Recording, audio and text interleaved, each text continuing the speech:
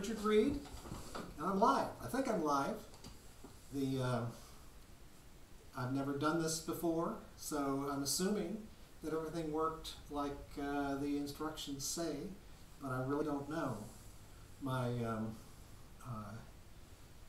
was unable to get anyone to come into the house to help me set this up, so I had to do everything myself because of the virus. You know, that's breaking the rules to come in and help someone like that, even if that person is your father. No, I'm just saying. But I think it's working. Earlier today, I had a number of crashes on my computer. I'm dependent on the computer, which is sitting right here. You can't see it. And the computer is grabbing the music and the video and then streaming it over the internet. And so it goes over the internet, it goes over a power line adapter, and it goes into a modem in the other room, and it goes out on the wire, and then in the corner of my yard, the wire comes out of the ground and elevates about 2 inches for about 4 inches, and then go back in the ground.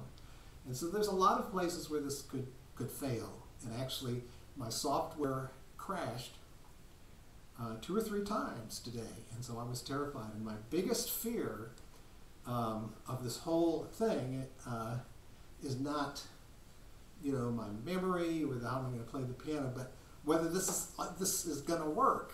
And then it gave me a start today because my computer started crashing.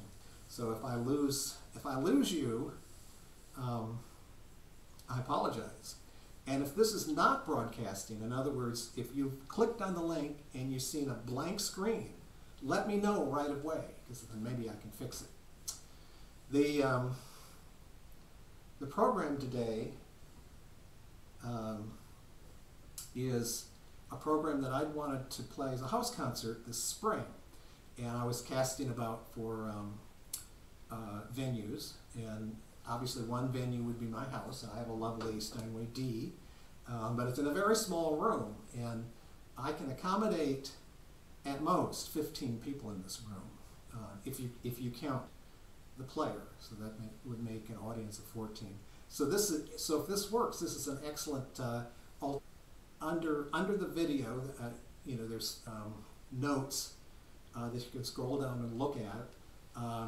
But it will consist of 3 Scarlatti sonatas, an Albeniz Triana, and the Chopin B minor sonata, and then I programmed an encore, which I'll talk about later. And if I'm talking too much, really there's no way you can get in touch with me because I'm not watching comments. You know, I'm going to be busy playing, so I guess that's just tough. The first composer, Scarlatti, is well known to pianists. Scarlatti is famous for having written 555 harpsichord sonatas, and he's known principally for these. And pianists love them. They transfer beautifully to the piano, and they're wonderfully written. Scarlatti was a harpsichordist himself, and apparently. He was born in Italy, but actually I always thought he was born in Italy and then, you know, got a really good job in the court, on the Spanish court in Spain. But I researched him a little bit and found some very interesting details about his life. And he was born in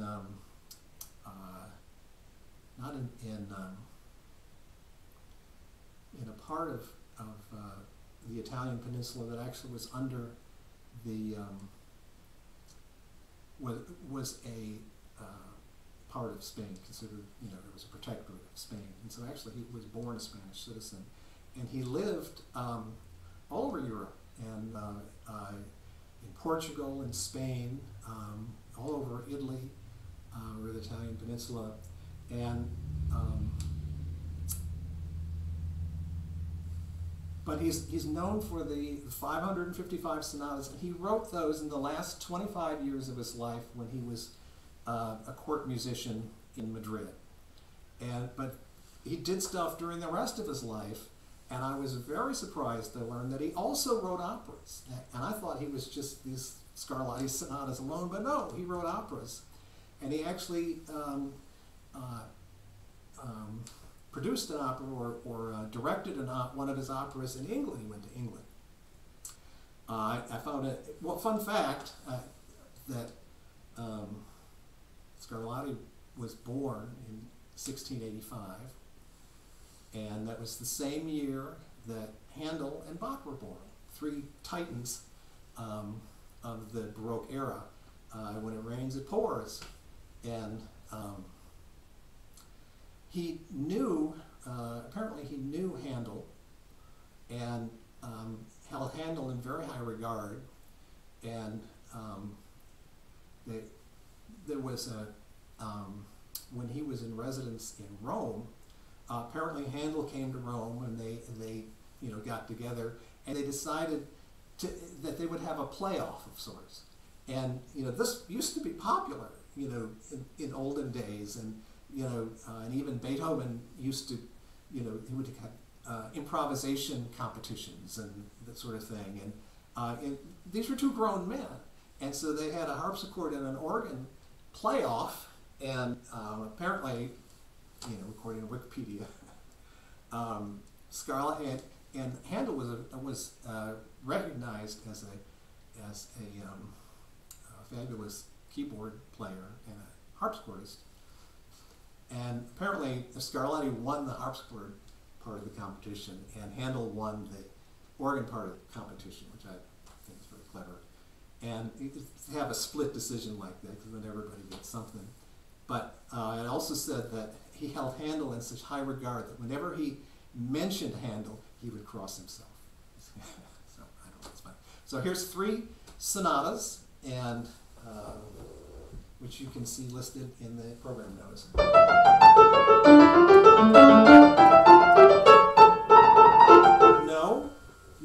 No. I forgot to mention that I have 2 microphones, and I'm pointing at the webcam, which has a microphone in it, and I'm using it for my voice. And of course you can't see the webcam because that's how you're looking at me. And I also have a microphone for the piano, and one of my jobs as the audio engineer of this event, since no one will come into my house, is to swap microphones. So let me swap over to the better microphone. I think the volume's a little lower over there, but I think overall it's going to be a better experience. So let me do that.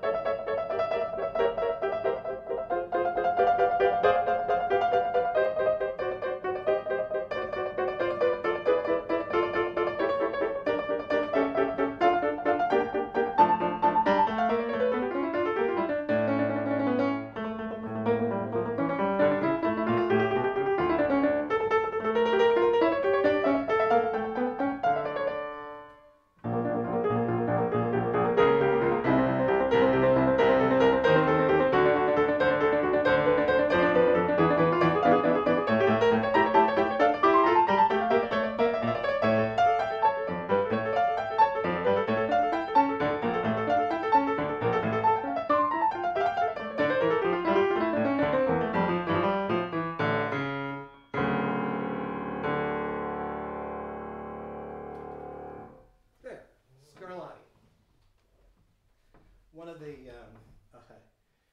as I have been rehearsing this program, one of the things you're always afraid of, I had a few memory slips here and there, are memory slips, of course, and I discovered during my rehearsing that in these Scarlatti sonatas are all two parts, an A and a B part, and each part is repeated.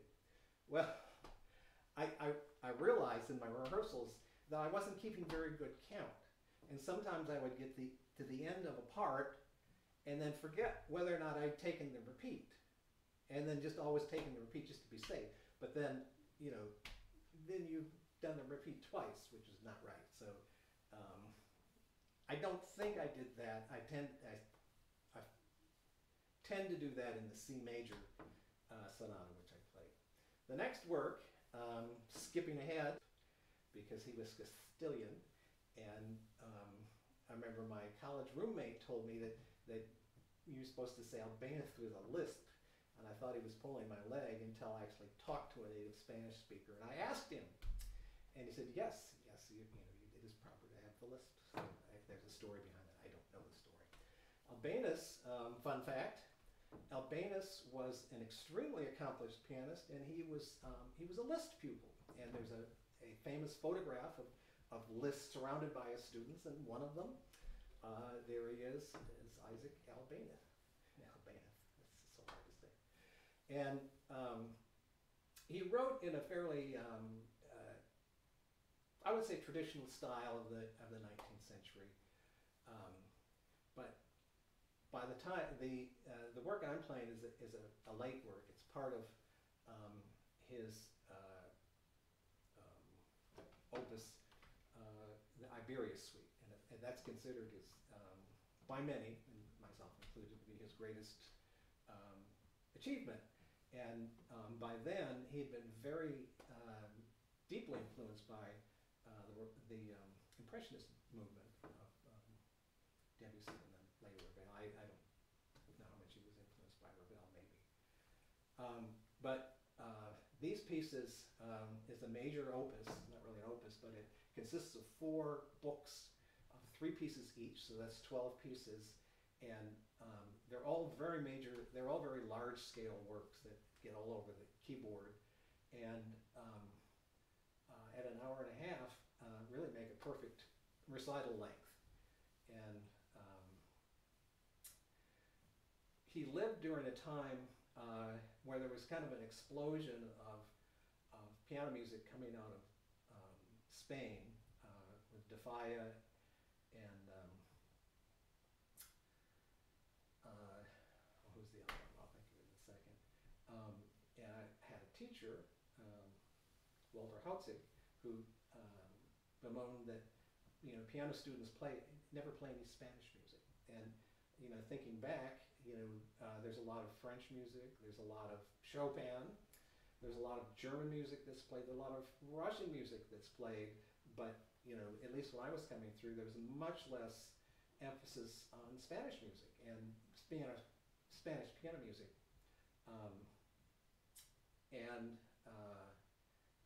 There's just a wealth of music there. So this is Triana, and the Iberia suite is, You can't hear me. I'm talking to that microphone and I forgot.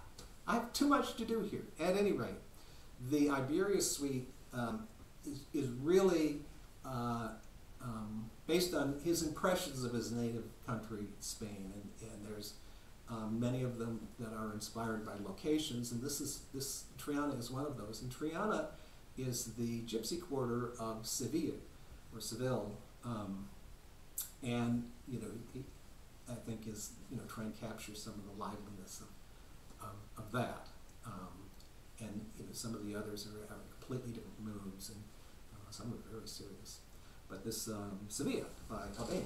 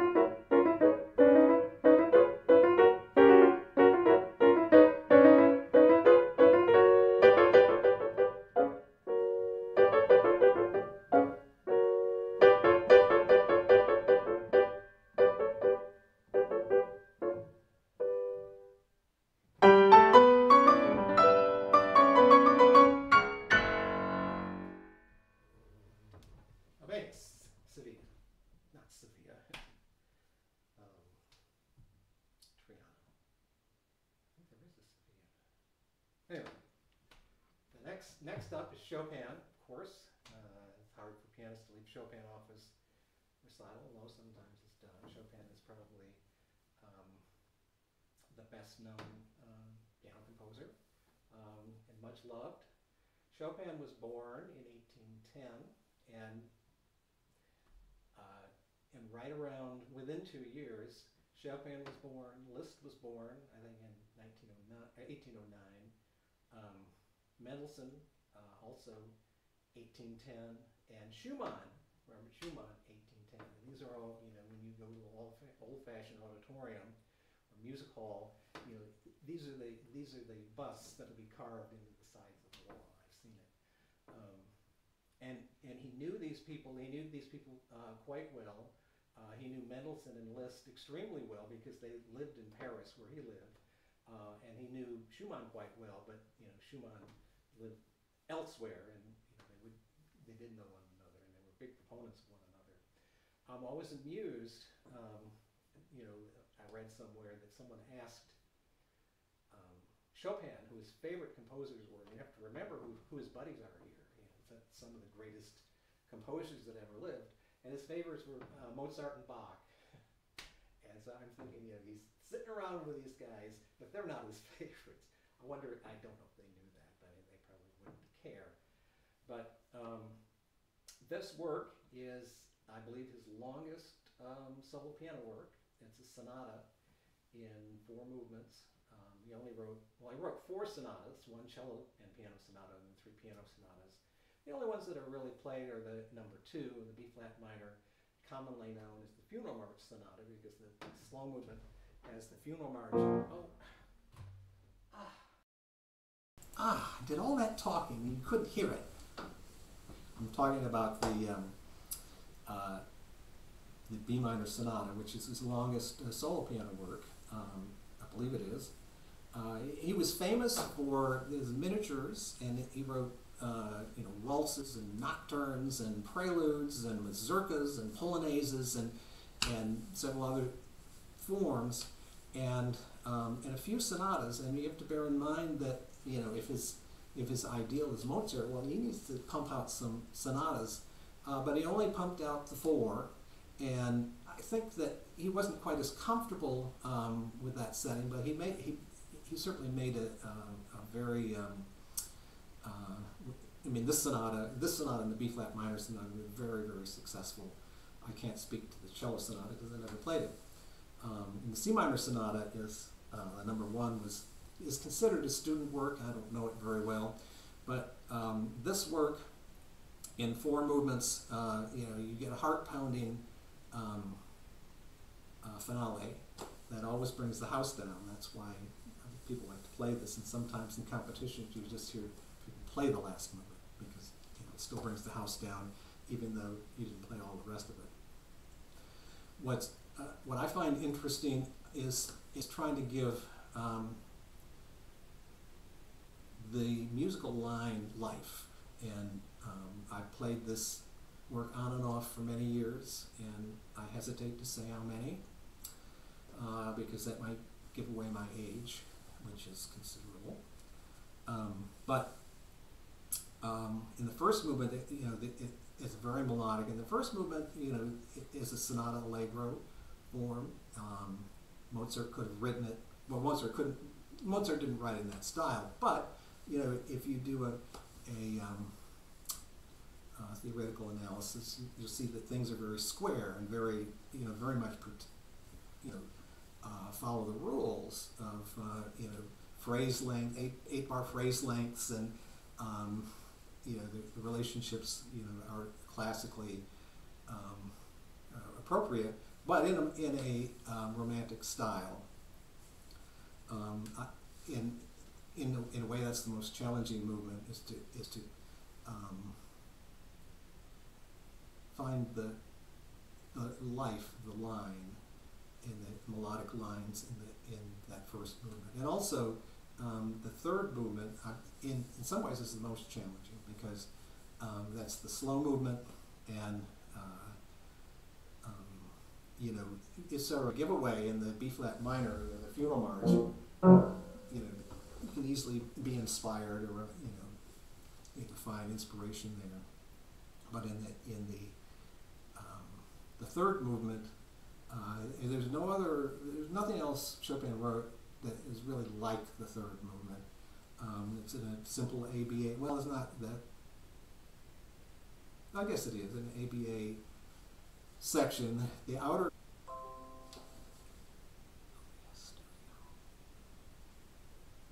eruption in the stream, and that's concerning, because during my testing of this, if you stop the stream and then restart the stream goes to another web address, and I wanted to make sure that didn't happen. At any rate, the third movement is really a lifelong challenge to try to capture the musical line. And I was saying that the outer parts are in a 4/4, so it's more metered, but the middle section is in 2/2, and it's like, I think of it as a beatific, you know, awakening or something. You know, there's just something very peaceful and very calm about it. And I don't know if my interpretation of the line along that line works or not, but if it doesn't work, then you have the last movement, which always works. So, Chopin B minor sonata. And let me switch the microphone back. I think I'm still, okay, here we go.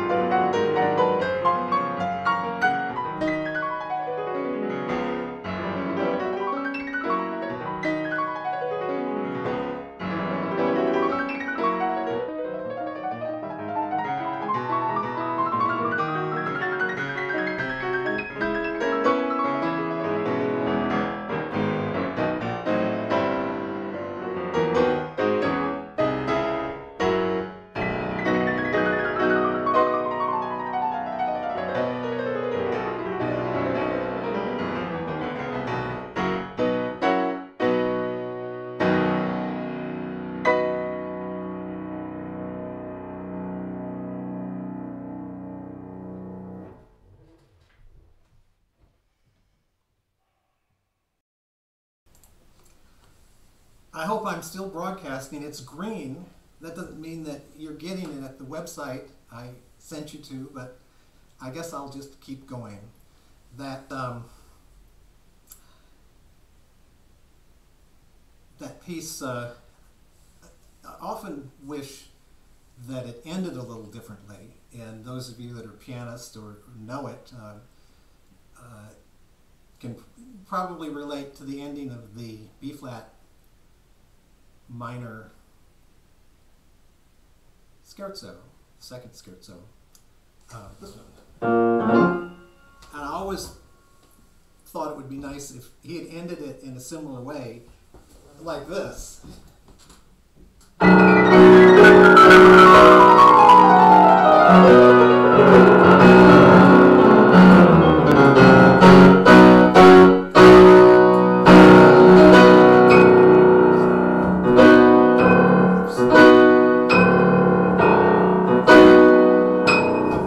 Just like I missed the B-flat minor sonata ending. But at any rate, it would be a cool ending. So the encore is Wedding Day at Trollhagen by Grieg. This is one of Grieg's lyric pieces. He kept coming back to the lyric pieces. I believe there's 4 sets of them. And I'm remembering a story that Rubinstein tells in his autobiography, My Young Years, when he learns the Grieg piano concerto and against the advice of many others. And the argument against learning the Grieg concerto is that Grieg was not, and he writes about this in his book, Grieg was not considered a serious composer at that time. And he just said, well, the heck with that, this is a wonderful piece, and it is a wonderful piece. And he really got quite a lot of mileage out of that piece. But you know, his music doesn't have the compositional complexity of a Brahms or a Wagner or you know, the Viennese school or anything like that. But what his you know, he certainly has become well recognized and accepted as a serious composer. Yes, he was a serious composer, and these lyric pieces really demonstrate his lyricism, and he was able to take, in a very simple way, an idea and express that in music. And that is extremely difficult to do. It's like, you know, when you're a child, you know, so many things are easy. You know, you can draw and do all this stuff, and then as you become an adult, you forget how to do that. You forget how to make something simple. One of the most scary markings in music is simplice, or simply, play simply. That's very difficult to do because we have all forgotten how to do it. But you know, Grieg, I think he certainly had success in his lifetime, and Rubinstein was correct. And the reason I like this piece, you know, there's a Wagner and there's a Wagner wedding march and I think it's also a wedding march by Mendelssohn, but these are really recessionals or you know, whatever the opposite is of a recessional, concessional. I don't know. But the music that would be appropriate for the service, and so they think of a wedding as a service. Whereas what I like about this piece is that it's the wedding day, and the wedding is the whole day long. And I learned it for a specific purpose. My son is getting married. And I had hoped to play it at his wedding, but then he didn't have a wedding yet because of the virus. So I'll play it here. So this is Wedding Day at Trollhagen.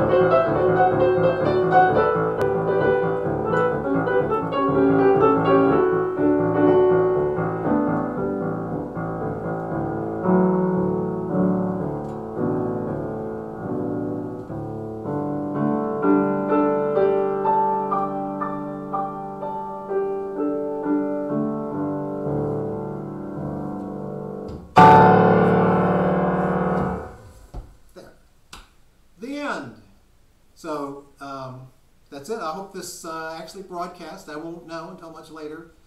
I don't even know how to stop this. Let's see. How do you stop? Is this the